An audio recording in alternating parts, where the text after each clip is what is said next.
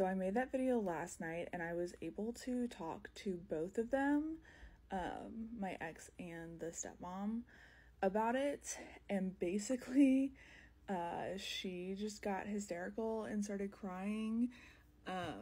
And he went off on me because she had like a miscarriage 6 months ago. And he's like, you need to be more sensitive. Like, she's dealing with this the best she can. She's just, it's not fair that you have all these kids and she doesn't have one.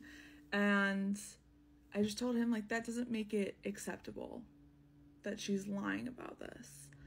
And it, obviously I have concerns that I'm not safe. My daughter's not safe. Like, it's pretty scary. So, I tried talking to them about that, and it just became more and more heated to the point where they said that they were going to sue me for full custody. And then basically my ex was like, and then she will be her mom, so it won't matter.